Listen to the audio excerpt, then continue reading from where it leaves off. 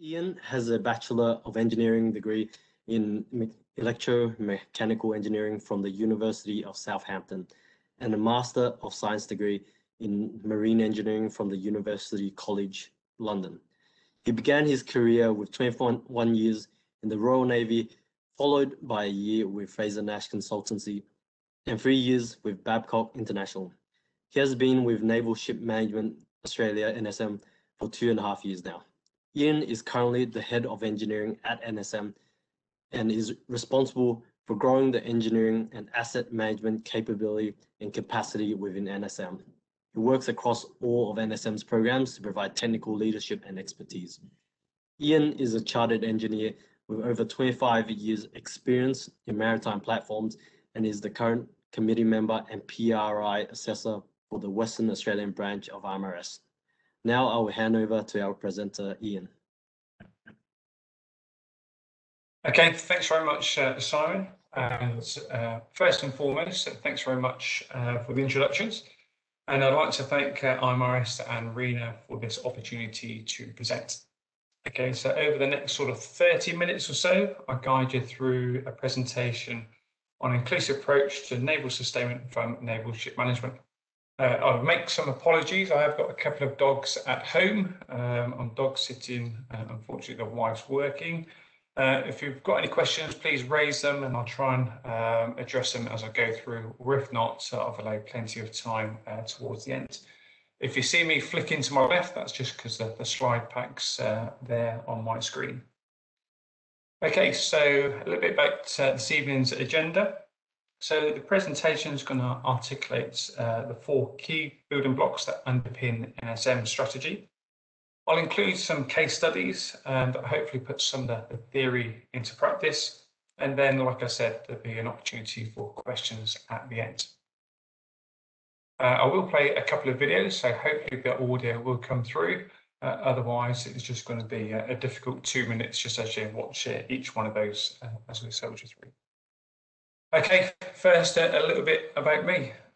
So for those that are in the cycle community and have endured COVID over the last sort of 12 months, this is Swift. That's my virtual sort of avatar that keeps me sane during the week. I'm keen to do a bit of cycling outdoors when I can, whether that's road or mountain biking.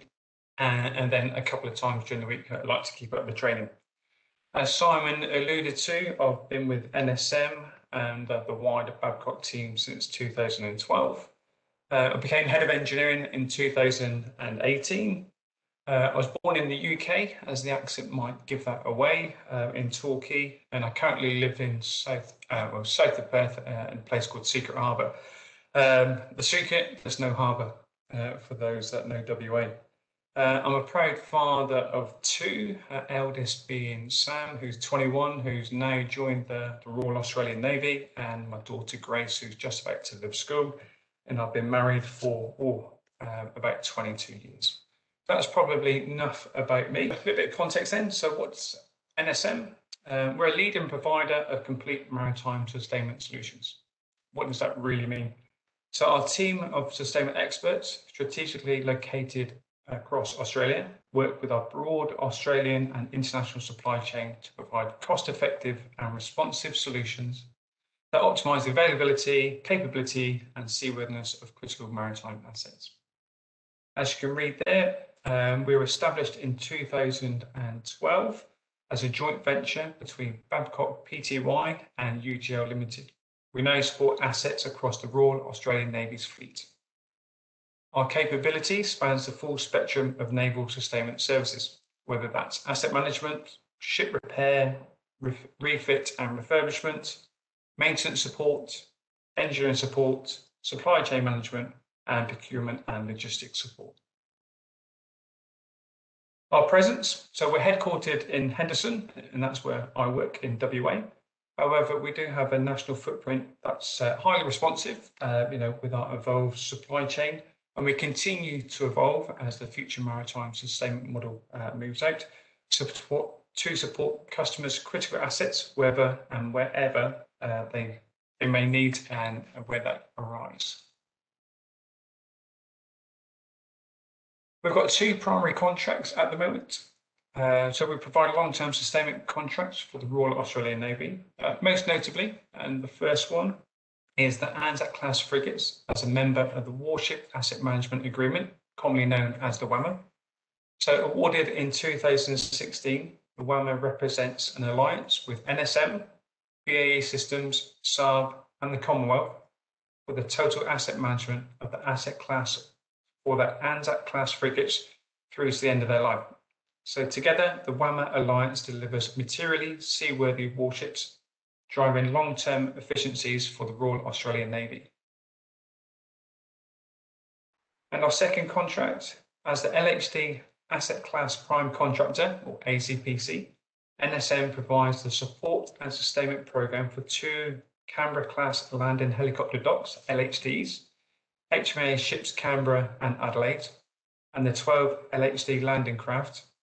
So that the ACPC contract includes the through life support facility and the Navy Training Systems Centre based at Ranwood Barracks in New South Wales. So what are our key building blocks? So there's four key building blocks that underpins our strategy. So naval sustainment and support is built upon the inclusive prime model, an evolution of our successful thin prime model that provided industry with opportunities to contribute to naval sustainment and develop their capability. Rather than simply integrating industry, incorporates four key building blocks to deliver effective and efficient naval services. So the first one of those is the right partnerships. So where they establish the right partnerships with shipbuilders, system manufacturers, industry, and of course the Navy.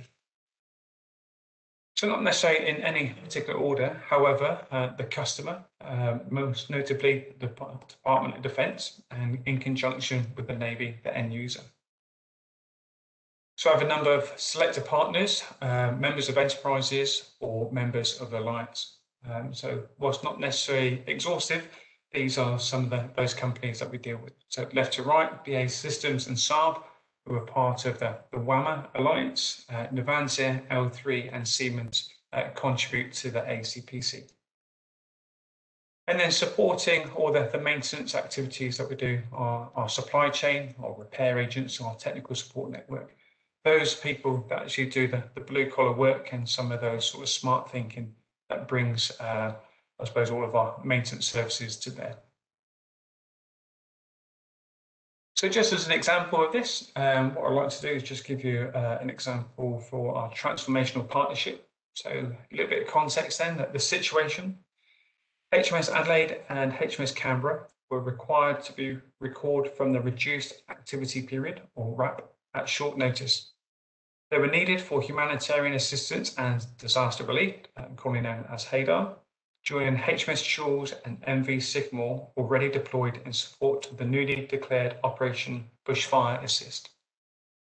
Before her deployment, HMS Adelaide required a number of outstanding maintenance activities to be performed that were identified after her last overseas deployment late in 2019. HMS Canberra was also in a RAP and undergoing continuous maintenance with multiple systems requiring reactivation and certification before she could be deployed. So what was our solution? In addition to logistics, NSM arranged a number of contractors to accelerate scheduled maintenance activities to support this mission. Specifically, the gas turbine, which was scheduled for maintenance in January, was performed before the Christmas thanks to the responsiveness of the GE team. Following HMS Adelaide's deployment, HMS Canberra also required preventive and corrective maintenance across the critical systems to be completed by NSM and our repair agents, ranging from flight deck systems, surveillance systems, cranes and davits, and propulsion systems. So what was the outcome? HMS Adelaide was reactivated earlier than expected, less than 48 hours of being notified of the requirements to support the deployment for Operation Bushfire Assist, as directed by the Commonwealth of Australia. NSM arranged contractor GE Marine to sail with HMS Adelaide and remain on board to facilitate final set to work of the gas turbine system. Shadbolt, another one of NSM's major partners, also sailed with HMS Adelaide to provide fitting and set to work of mechanical systems. HMS Canberra was also made available on time within 3 weeks of notification after undergoing her maintenance. Notable achievements across both platforms included rectification of over 40 high priority defects, along with the conduct of preventive and corrective maintenance to critical systems, including propulsion and fire main and fixed firefighting systems. Our second key building block is Australianised supply chain. Our support for Australian small businesses and their engagement in the sustainment and support of Australia's naval assets is often what we're most associated with. We recognise that Australian industry capability development is more than a simple headline number on supply chain participation. We support this development through providing suppliers assurance, stability, an environment that encourages investment, training systems, equipment and facilities, facilitating engagement with CDIC and access to Commonwealth Development Grants. So CDIC is a Centre of Defence Industry Capability, and identifying and supporting specific capability development opportunities for Australian SMEs. So how does this translate into action? As an example, NSM conducted preliminary investigations to alternative coatings within the Australian SME Echo Yachts. This work identified the Tefroka deck coating system developed by GTF Freeze from Germany as the preferred product. Tefroka is a self-leveling mortar polymer system that seals the deck. It's jointless, hard-wearing, abrasion-resistant, watertight, and IMO approved. Application of the product requires suitably trained and competent personnel. NSM worked with the Commonwealth, GTF Freeze, and Echo Yachts with match funding from Sovereign Industry Capability Priority Grant. And what we managed to do was deliver a proof of concept, which was applied on HMS Ballarat, upskill Echo's yacht staff to a secure OEM approval for the company for the application of the Tefroka coating system. So following the proof of concept, Tefroka was approved for use across the Anzac class with more than 420 square metres laid in 2020 across 5 platforms.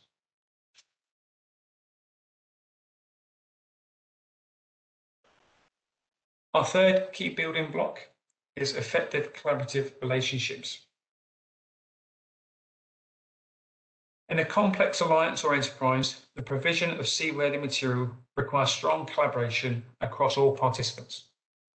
Furthermore, the dynamic nature of naval sustainment requires a level of responsiveness that can only be achieved through effective collaboration. Without effective collaboration, there is a danger that accountabilities and requirements can be interpreted in isolation. So NSM is aligned to ISO 44001, which is the Collaborative Business Relationship Management System, because of 3 reasons.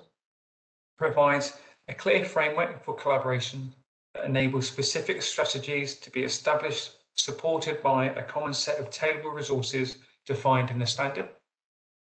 Secondly, recognises the role of individuals and supports the development of individual competencies as well as organisational development. And thirdly, Babcock, one of NSM's joint venture partners, is a founding member and ambassador of the Institute of Collaborative Working, the sponsors of the ISO 44001 standard, and supported the benefits of aligning with the standard. So ISO 44001 is built around a collaboration lifecycle of 8 stages. The earlier stages are primarily focused on internal alignment with the benefits of business collaboration, whereas the latter stages are related to the mechanics of actual collaboration with your partners. The application of the standard in NSM's context is primarily focused on the 3 stages of working together, i.e. the governance, management systems and processes. Value creation, a continuous improvement process. And staying together, team management, monitoring, measurement and behaviour. A recent paper on defence industry collaboration highlighted 3 critical elements for this collaboration. First one is core values and culture. As with other enterprises established in support of the RAN's fleet, sitting above how we and all enterprise participants will work together is the enterprise charter. Secondly, communication. It's important to create a psychologically safe environment for communication. Psychological safety is a belief that one can openly speak with ideas, questions, concerns, or mistakes, but more importantly, without fear. Research by Google and the Harvard Business School has highlighted it as having the largest impact on teams' success. Fostering psychological requires leading by example. So leaders within the team will be open to opinions, approachable and encouraging of questions, and will acknowledge their mistakes. Secondly, encouraging active listening by, for example, showing understanding by repeating what's been said or communicated, and discourage phones in meeting rooms. Thirdly, creating a safe environment by ensuring people aren't interrupted, not placing blame, and not being judgmental of ideas. And the fourth and final one in that context is developing an open mindset by encouraging the sharing of feedback. And the third one, just to complete that Venn diagram, is trust. Trust is nurtured through working in accordance with the processes, principles, and responsibilities set out in the management plans. However, the measurement of trust is more challenging, in part because of the broad range of potential trust indicators based on performance, communications, honesty, and problem resolution. An example is to identify a small set of trust indicators for collaboration. In the past, we've used prompt responses to queries, openness and transparent communications, and declaring lack of capability and resource.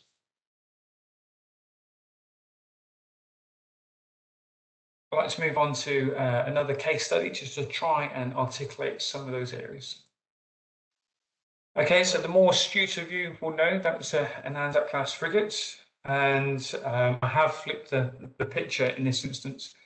So it is 153 for those that are eagle-eyed with pennant numbers. So the aft stern tube seal. So the current repair procedure to change out the aft stern tube seal is to dry dock the ship. Docking facilities are located on both the west and east coast of Australia. Once docked, the stern tube is drained, the stern tube seal is removed and replaced, and on completion, the stern tube is refilled and the ship is undocked and returned to the water.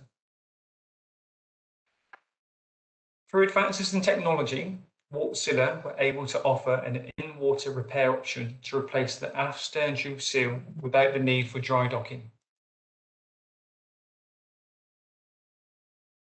This involved draining the stirb tube of oil and erecting a hyperbaric chamber or a habitat on the shaft line. As you can make out on the right photograph there, slightly blurry, that's the habitat in situ. Then on the one on the left is the diver inside. So once the habitat is in place, the seal assembly would be removed, cleaned and refurbished. On completion, the stern tube is refilled with oil and the habitat removed. So working collaboratively, this, I suppose, increased availability of the ship and drove the total cost of ownership down. So what you can see with acknowledgement through Wärtsilä and ICAD engineering is actually collaboration coming together to deliver on behalf of the Royal Australian Navy.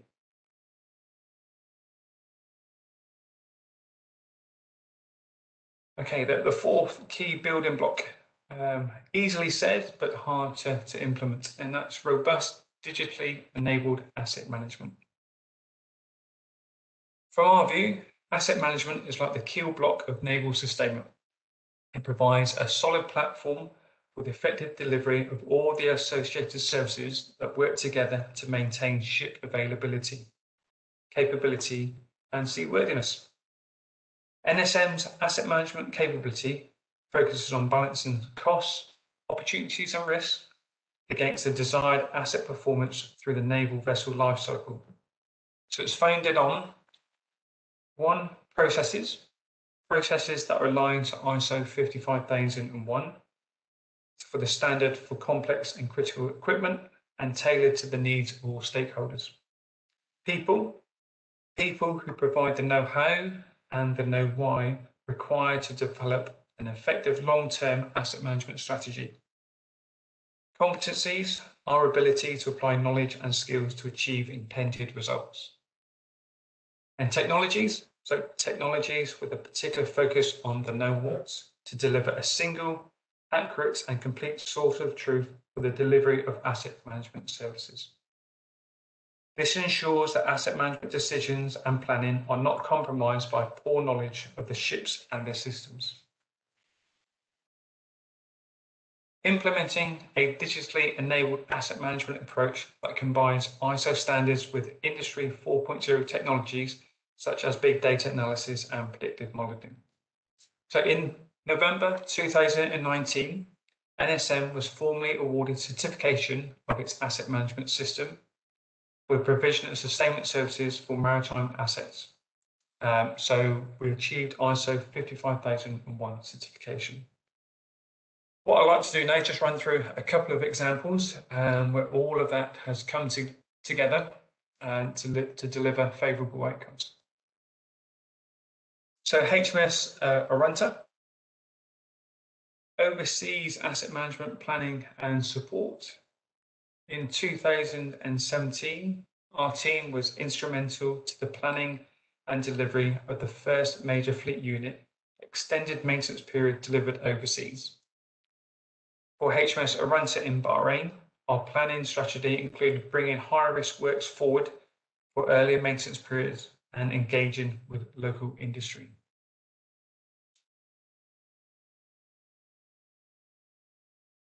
For HMS Canberra situation, we recently completed a 5-year maintenance period for HMS Canberra. It was particularly complex. I suppose the reasons being, the first 5-year maintenance period. It was the first delivered by the LHD Enterprise, comprising of the ACSPO, which is Amphibious Combat and Sea Lift System Program Office Group, or the Amphibious Assault Ship Group, and ourselves, NSM. It required effective collaboration with Navantia as the ship designer and major OEMs, particularly Siemens, for the replacement of the propulsion pods. And to cap it all off, we completed it during the global COVID-19 pandemic. And what you see there is a couple of pods underwrapped prior to the ship entering the dock. I'll move through some of these pictures. There's probably about half a dozen in number, some better quality than other, just to give you that feel of what's going through.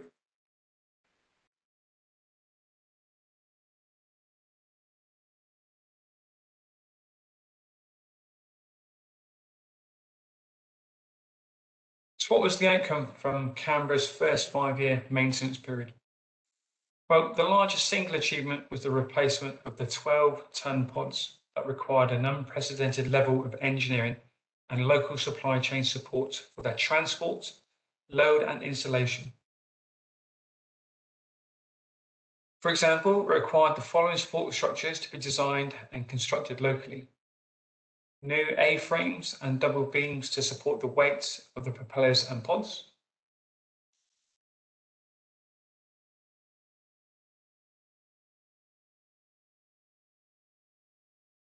A self-propelled modular transporter, which moves the pods and frames into position.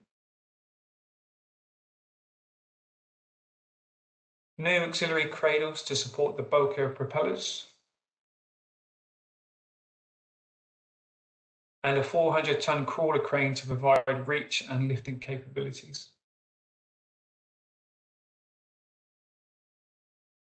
HoloLens, which is Google technology, was used to provide a live link between the waterside crew and Siemens in Germany when specific technical support was required.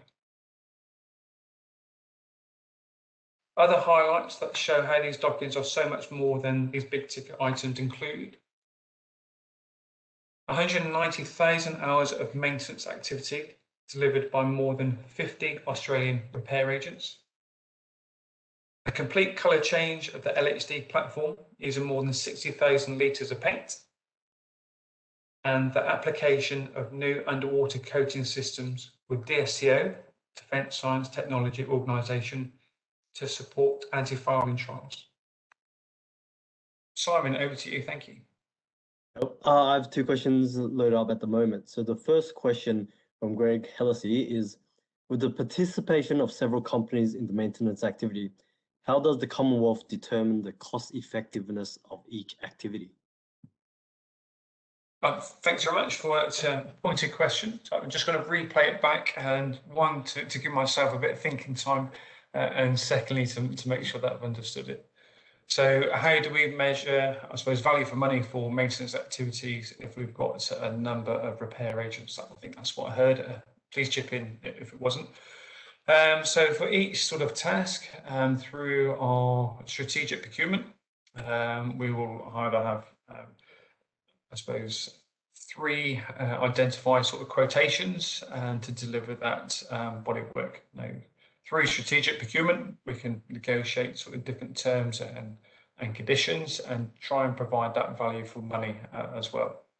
And then conversely, whilst we're providing that sort of solution, is retrospectively looking back and making sure that our repair agents delivered against what they said that they were going to do.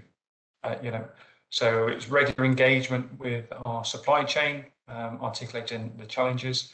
And then from the Commonwealth perspective, is explaining to them where those costs, and we run an open and transparent sort of book on that site. So whilst we have pain share, we also have gain share. And one of those areas is making sure that we're transparent in all of our transactions. So hopefully that's addressed that question. In short, lots of communication, be open, be honest, let the Commonwealth know what we're doing, trying to do, and drive efficiencies through the process. The second question that was asked is, the stern tube servicing and shaft alignment is docking dependent.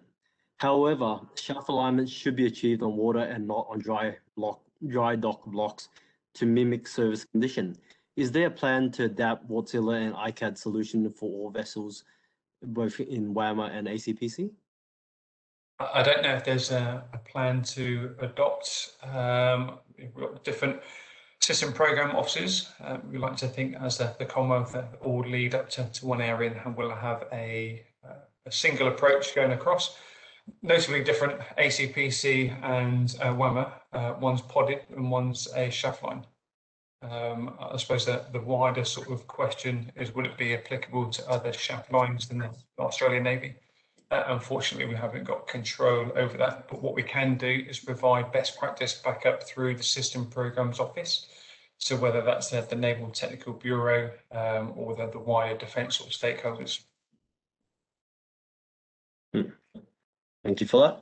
The next question, what is the division of responsibility between the ship's crew and the maintenance contractor?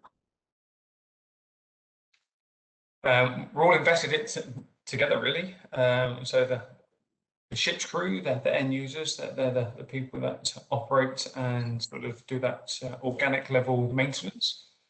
And through our asset performance and optimization teams or asset management teams, it's understanding their issues and how they're being maintained. How do we receive that? That's through timely execution of maintenance reported on their management sort of planning system, or AMPS in that instance. So it's incumbent on all of us. If we feel that maintenance isn't being done correctly, whether that's through repair agent or ship staff, then it's engaging with the appropriate stakeholders. So it's making sure that we've got a closed sort of feedback loop. So ship staff, responsible for organic level maintenance as the the name would imply. And then for that deeper level maintenance, that would be ourselves then. But it's working with as opposed to opposing ship staff. Aside from using the standard, can you please advise the other standards that NSM used in contracts engaged contractors? And did you use GC21 or enable contract documents? Okay, probably out of my swim lane on that, noting that I'm an engineer as opposed to strategic procurement or supply chain, but I'll answer it best as I can. So we've got, I suppose, the standards that's universal across, whether that's 9001, collaboration, health, safety and environmental, and the new one that we have got is our asset management system, but that's just for the maritime assets of ACPC. So regards to other standards, yeah, as relevant, the particular contracts, and we'll flow that through our vendor management system of the standards that it should be adhering to. You know, so as an example, classification society, whether that's DNV, GL or Lloyd's, we do double in both those spaces. So unfortunately not a complete answer. However, if you articulate the full question to Simon, I'll get back to you with a more robust answer. Thank you. Next question. How is the quality assurance of all the different partners involved in a major event managed? Can you just repeat the question, the front bit of that question, please? How is quality assurance managed when multiple partners are involved in a single activity? Yeah. So we've got our QA team, and I'm sure every company, whether they've got QA or QC, may do that independently or not. So we work in concert with the Commonwealth, and we do a joint sort of QA assurance activities. So one of those that we recently did, Simon, I don't know if you're aware, through the ACPC, was running through a number of our seaworthiness and engineering assurance processes. So looking at that cradle to grave and providing maintenance assurance to the Commonwealth. So we didn't do that in isolation. We worked with the Commonwealth to do a joint QA activity. That's not to, and part of that is whether we were opportunities for improvement, whether there's any non-conformances and what those appropriate actions and timeframes should be completed. So it's working through with the repair agents if they're doing welding, etc. That there might be inherent reliability of where that trust lies, so the responsibility might lie with them. And then through our planning and project team, the OQE, or the objective quality evidence that's submitted to support the work, is that we can audit through on those. And that could be a paperwork exercise, or it could be visiting the ship where the work's been conducted. And then ultimately, our deliverables that we give through the system program office provides that governance and assurance role, and they may choose then to audit us through our processes and the OQE and the work that we have conducted. So it's multifaceted, but in essence, all coming together and not hiding any bad news. If there is something there that needs to be addressed, declare it openly, but declare it swiftly as well. Thank you for that. The next question, what are the biggest barriers to effective collaboration, communication, and establishing psychological safety, in your opinion? In my opinion, this is just Ian Moon's opinion, okay, so not on behalf of NSM. I think it's that willingness to change, and maybe we've all been in competition, not necessarily for too long, and there's healthy competition there, isn't it?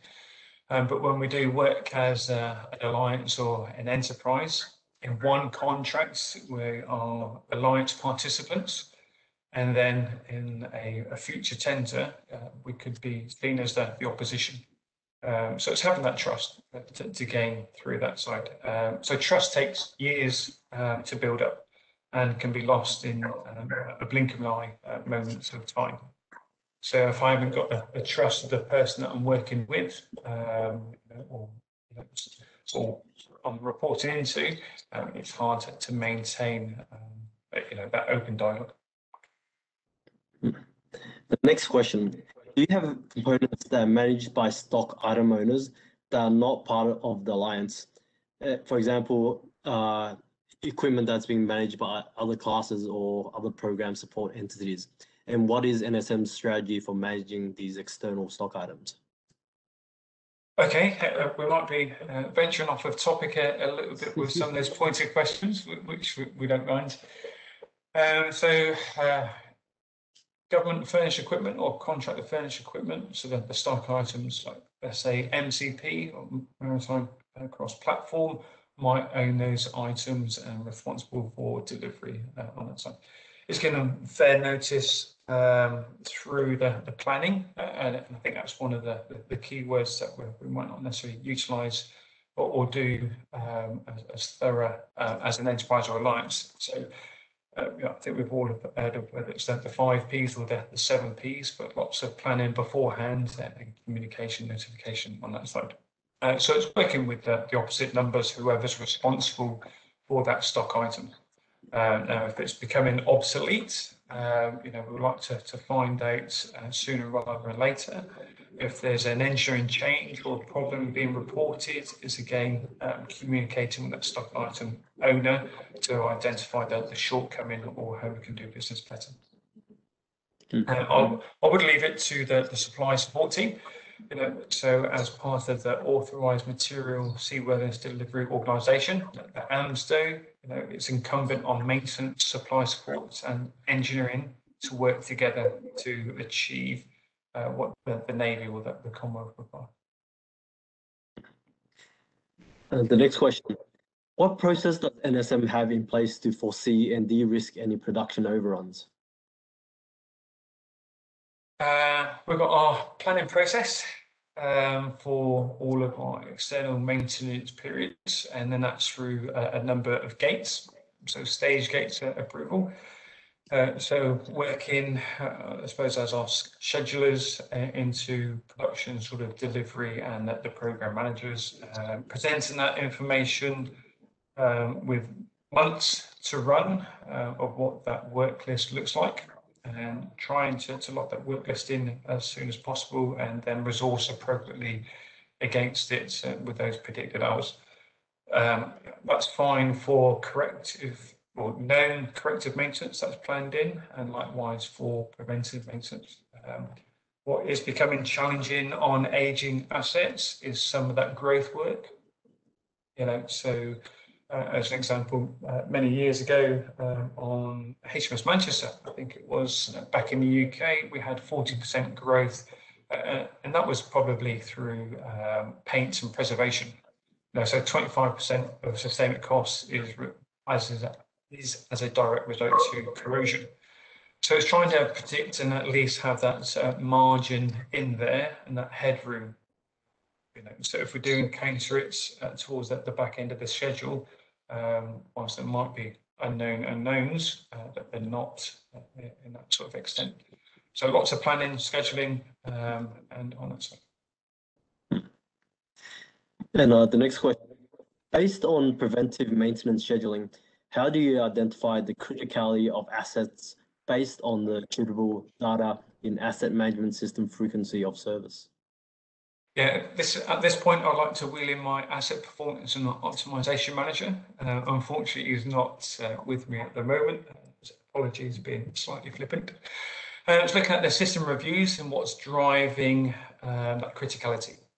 Okay, so is it mission critical on that side, or is it URDEF, so urgent defects? So are there a number of corrective items that are going through? Conversely, what is the total cost of maintaining that system? So what's the key driver? So understanding what the key driver is for that system in order to make it available and capable when the customer wants it. So as an example, I think in the Wamena work, when I used to work there a number of years ago, we'd do system reviews, and we would do categorization through corrective and preventive maintenance costs, the number of URDEFs, and then the usage rate of some of the stores items, and I suppose that the cost of maintaining those stores items as well. And then gave us that red, amber, sort of green from a health check of where we are with those systems. So, if we can drive down the number of corrective maintenance activities and through asset optimization and asset performance in order to make sure that we've got the right preventive maintenance baseline. Next question. How does NSM support local Australian companies and plan ahead against obsolescence? Do we? As much as we can do. There's many sort of challenges with the platforms and obsolescence. So obsolescence, whether that's technology, so making sure that we're capability relevant. So ANZAC as a case example, we might have a pump that goes obsolete, and it's the same fit, form, function, easy enough to do and find somewhere within Australia to resource that appropriately. However, it may become obsolete because I suppose that the radio that we're communicating still works, but doesn't necessarily communicate with a wider fleet that's got an upgrade in technology. So it's working with the Commonwealth on that side to have a look at the capability assurance sort of programs and predicting what the fleet looks like. How do we look to predict obsolescence? It's actively engaging with some of those OEMs and technical support providers, supply chain management to say, let us know when you come into the last of your stock or those items, need to evolve over a period of time. Some of those areas, as an LHD example, so Navantia design and built. So there are a number of pieces of equipment that were supplied from Spain, and it's making sure that we can, have that organic and Australianise our supply chain over here to replace them when they do go wrong, or we're looking to the next mod up. And the next question safety engineering is an important part of the engineering design. How does NSM address this subject? Can you just repeat the front end of the question, please, Simon? Yeah, I think it was just asking how does NSM address system safety engineering in the design? Okay. Right, so I'm going to ask Simon, put him on the spot. To know Simon is NSM, particularly noting your background. How about that, Simon? Yeah. So NSM deals with system safety engineering by managing the LHD asset safety case. So there is a safety case which it provides assurance to the user that the product is safe to use from the operator's point of view. So whenever a change is implemented on board, we also go through all the system safety engineering standard, the MIL-SPEC 882E, and apply all the activities.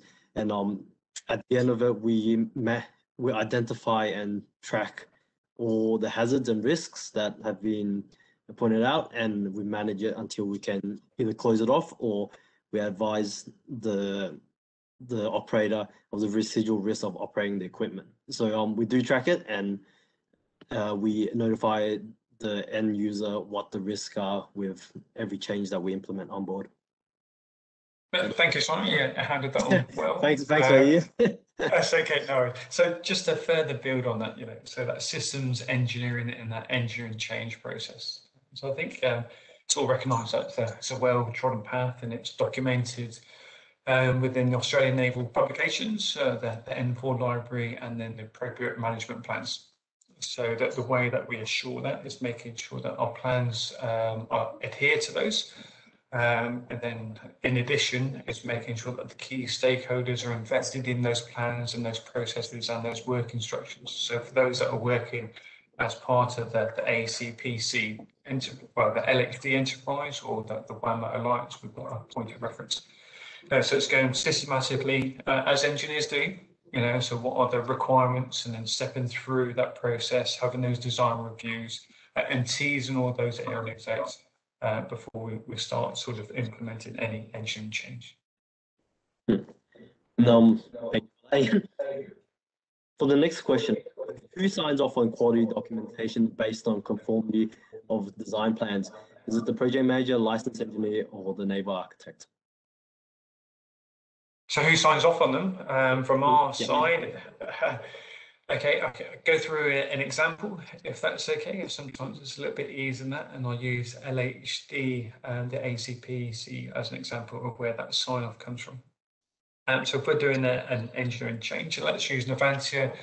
They're the in-country design authority for their systems. So we would champion that EC or that engineering change process. We would reach back in to the level 2 engineering design area. So currently located in Melbourne with full delegation from Navantia, Spain. We would then offer up that engineering change proposal. And this is where we've got engineering authority and executive authority. So from an engineering side, it's the principal engineer, and then whoever's delegated as an executive authority to sign that off. And that happens to be within the Commonwealth. So we provide our recommendations. We'll have the technical sign off, but ultimately it'd be the principal engineer and the Commonwealth's executive authority that provide the final signatures. Next question. Does the Commonwealth obtain NSM's advice on the usage upkeep cycle for vessels that you manage? Also, something that is done in other enterprises, but does NSM utilize material ready days and material capable days as part of your KPIs? You want me to repeat the question? Yeah. So I think we're getting involved into sort of commercial sort of areas. More than happy to speak to those. So can we influence the UUCs? Provide recommendations, particularly from an asset performance and optimization sort of area, whether with frigates and sort of capital ships, in particular with the LHDs, dock availability, noting that there's only one within Australia that's capable, kind of drives that sort of drumbeat on that side. Probably a lot easier for patrol boats, on that area, so like the OPVs or PVs or CAPE or any of those, probably a little bit easier to recommend alternative UUCs on that side. For ANZAC, yeah, definitely, and for LHDs, those KPIs, material readiness sort of days, we can make recommendations, but I think those recommendations need to be data-driven with the evidence to support it as well, so we can make informed decisions, or informed recommendations from the Commonwealth to make those decisions. What is the main hierarchy of NSM during a docking period? What is the main, sorry? The management hierarchy. Oh, the management hierarchy. Okay. Okay, so each program and the WAMA alliance is subtly different than LHD ACPC, so it's always hard, and neither would I compare them like for like. Having recently gone through HMAS Canberra's docking, and Adelaide is currently in dock at the moment. NSM delivers through a program. Our program, we have a program director, and then he has a leadership team, whether that's the engineering manager, asset performance and optimization manager, supply support, business performance. And then underneath the maintenance manager, we've got a docking manager. Okay, so they look across one of our sort of shared services, which is a project management office, and then we'll have a number of production managers and assistant production managers, contract administrators, etc., that support the repair agents. So who's responsible? Responsible through the program director, he'll delegate that down through to the docking manager. Just building on that, if I may, we have got integrated project teams. So I think probably about 6 months out, it's just making sure that we've incorporated lessons or identified issues from previous dockings. So we try to design those out as opposed to not repeat. Getting stakeholder engagements, what is the required activities, what are the risks, what are the issues, what are the opportunities, and what does success look like? So on a drumbeat, whether that's monthly as but as we get a little bit closer, fortnightly, and then weekly sort of areas, and then if need be, daily activities. Yep.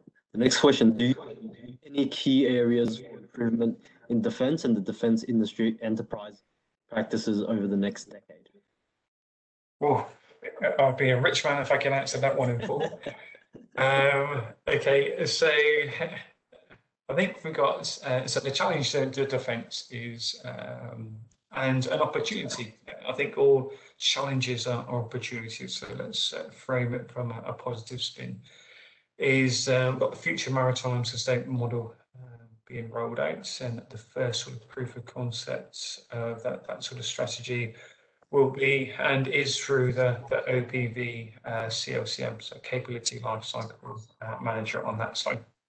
So it's trying to understand as industry how we work collaboratively and together, noting that we might have a CLCM for one particular asset class, and then we've got regional maintenance provider centres and regional maintenance providers located, whether that's the north, northeast, east, or west.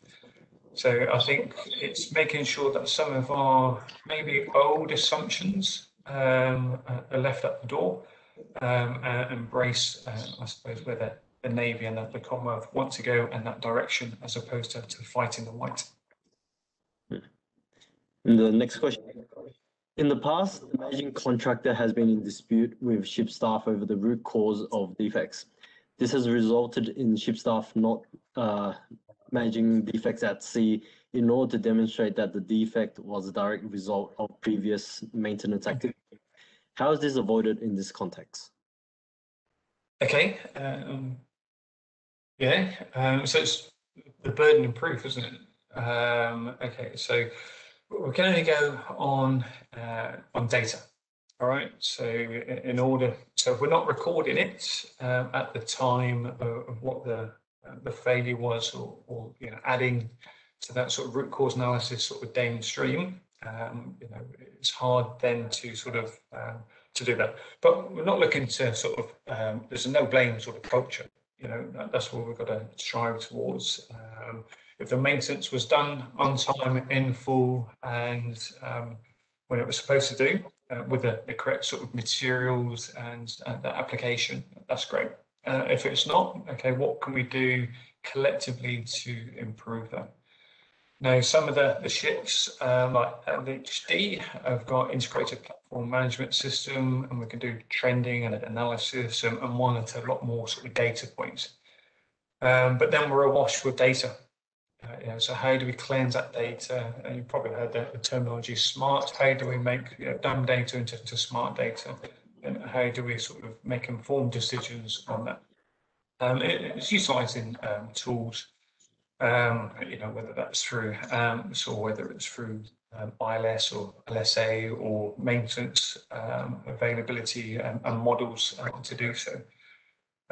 With ANZAC being slightly older platforms, where as part of, I believe it was AMCAP, so the ANZAC Midlife Capability Assurance Program, and at the PSR, we introduced a number of sort of different sensors and transducers to try and understand some of those sort of key data points to assist in root cause analysis downstream. So whilst maintenance may or may not be being done in full, okay, that's great, but we can only make and recommend on evidence-based decisions. So if it's not been collected, let's start trending it, collecting it, and then if we're not responsible for collecting it, let's speak to somebody that can, and then articulate the benefits of why we should be doing it at the same time. Yep. The next question, there's still a couple to answer. Are you happy that we try to answer the last few? We'll call if everybody's still with it there, then that's great. Thank you very much for sticking with it. So maybe last couple, how's that sound? Yep. For future external maintenance activities for the ANZAC class of ships, including the scope of maintenance, defining the scope of maintenance and upgrades, at what point is the maintenance plan set? Okay, so maintenance work list, so 3 months out, and then it becomes different revisions of that. So looking to sort of lock those in as early as possible. So at 3 month point, we should know 95% of what we're doing from a planned and planned corrective maintenance activities.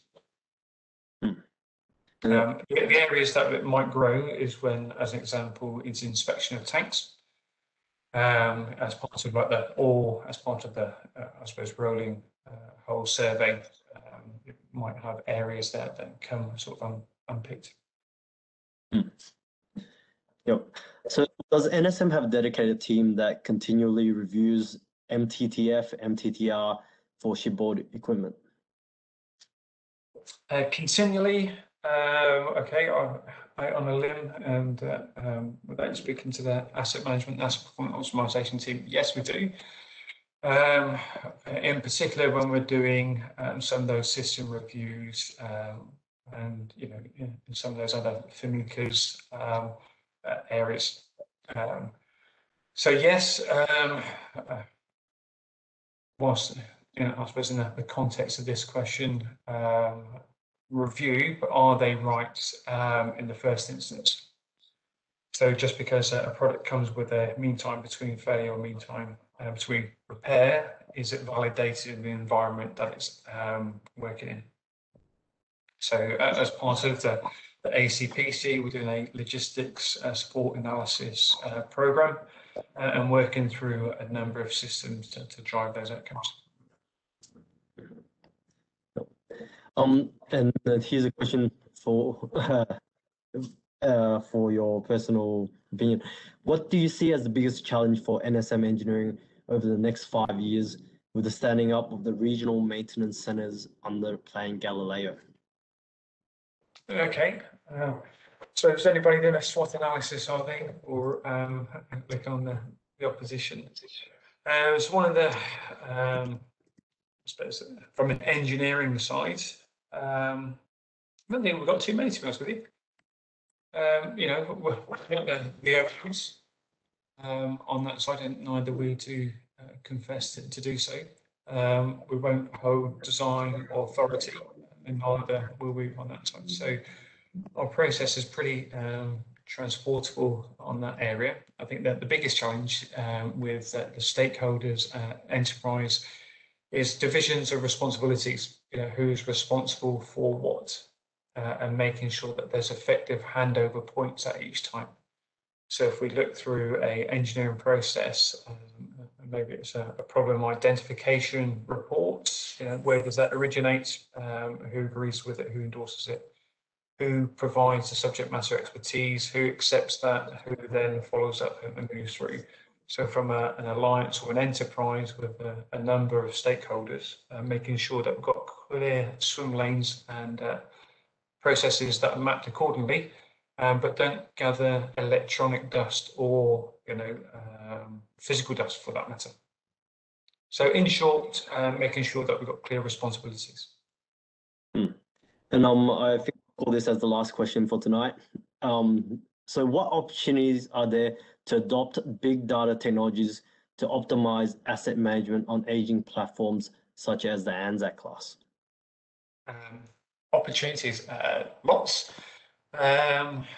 So we've got Max Noble, who's our head of digital, looking at that at the moment, working in concert with the Commonwealth to use those.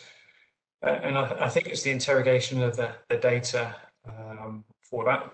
And then, I think we're halfway through ANZAC sort of life. So Hunter class, whilst it's coming down the pipeline, it's still got a way to go on that area. And then we're only as good as the systems and the tools that we're utilising collectively. So the opportunity is to make it a little bit more intelligent. Let the data drive some of those outcomes, with a balance of performance and risk overlaid on top of that. So opportunity, there's still a lot of the life left in ANZAC, and what we can be doing is making a lot more life cycle based decisions now to safeguard us against the future. Let's try and avoid some of those short-term decisions.